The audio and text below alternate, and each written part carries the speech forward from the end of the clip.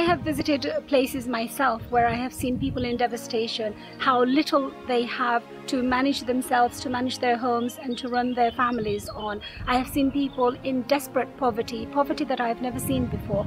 In the Muslim world in particular, crisis seems to be where it's taking place, and us as Muslims during the month of Ramadan, we should do more than what we do otherwise. Your donation will be equally distributed amongst all charity organizations appealing on Channel S this Ramadan. For example, give £260, 26 charity organizations will get £10 each. RFC, Ramadan Family Commitment.